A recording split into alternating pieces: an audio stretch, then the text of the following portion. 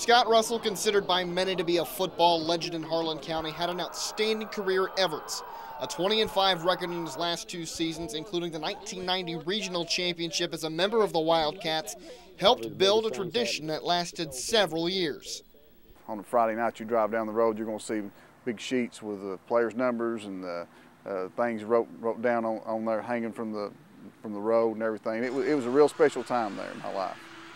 But even Russell says he could not envision how special it would turn out to be. In his senior year in 1991, this play against Williamsburg placed Russell in Kentucky high school football history, breaking the state's career rushing record held by former UK great and pro football player Mark Higgs. Now, we had a little simple trap call, to remember like it was yesterday. Got the ball and got, I don't know, 7, 8 yards. I like 5, so I got up, and one thing that I told myself, I said, well, I've done all this. I said, I'm going to spike the ball. I'll never get to spike it. I said, if they call penalty on me, I broke it. So I did. I got up and spiked the ball and raised my hands up.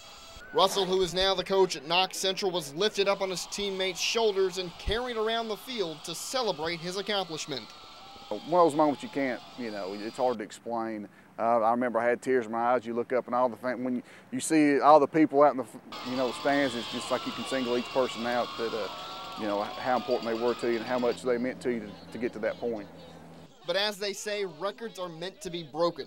Since Russell set the record 20 years ago, it's been eclipsed 6 more times, including this past year when Johnson Central's J.J. Jude broke the record set by Derek Homer. But Russell's name will stay in the record books. It's something that I can always look back and say, well, I was at one time an all-time leading rusher in the state of Kentucky.